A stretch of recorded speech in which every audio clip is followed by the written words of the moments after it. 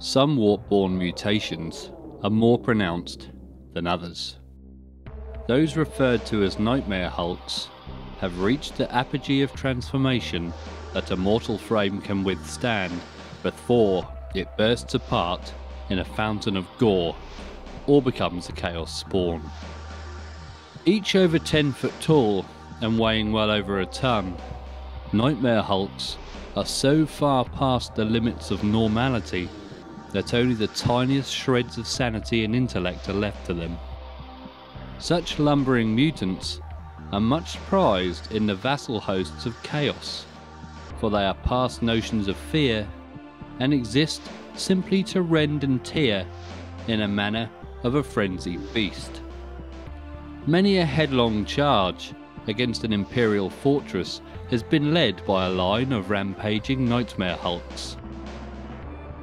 Eyes bulging and muscles straining, heedless of their own force's casualties, they smash into the bunker doors and crush Ferrocrete with their jagged claws and grasping tentacles.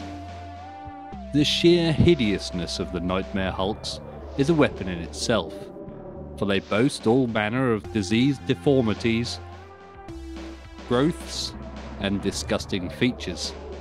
Extra mouths gnash, tentacles writhe, plentiful folds of skin sway and bulge ominously as if something inside was writhing its way out.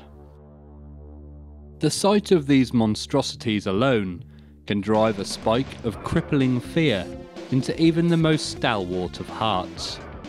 Many are the foes that dropped weapons and fled in horror at the approach of something so gruesome and unnatural.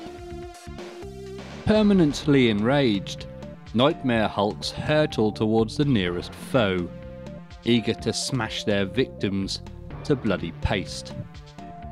Some carry crude weapons, but most prefer to attack with their powerful claws, throttle with their sucker-lined tentacles, or even swallow adversaries whole.